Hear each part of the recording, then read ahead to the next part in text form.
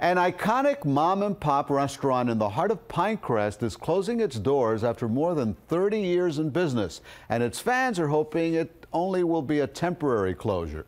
CBS 4's Maribel Rodriguez stopped by Ruben's today to talk to some of the regulars.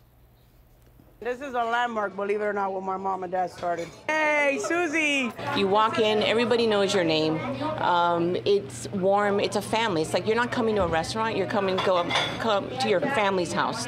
The Yannis family first opened Ruben's in 1982, but now after 33 years, the iconic Cuban restaurant in the heart of Pinecrest will be closing its doors against their will.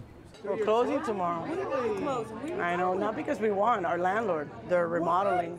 It's really sad, and we're praying that it stays here because living in Pinecrest, there's not a lot of mom and pops. They're not surviving anymore because of the big, shifts in these kinds of situations where they redevelop these malls and then the rent is too high. This place is not just a restaurant. It's a landmark. It's something that meaning. I have people crying on the phone, like, how can this be? How can, and we have no say so. And though there's not much to cheer about, the writings on the wall and the counters by their customers says it all. They will be missed. As for the Cuban coffee, the rice and beans, and picadillo, it kept on coming as regulars packed the house to say goodbye, for now, to their extended family.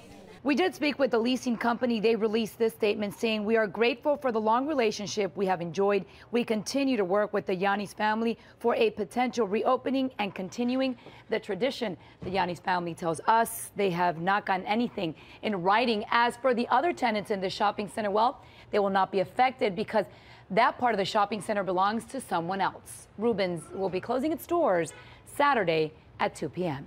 In Pinecrest, Maribel Rodriguez, CBS 4 News. That's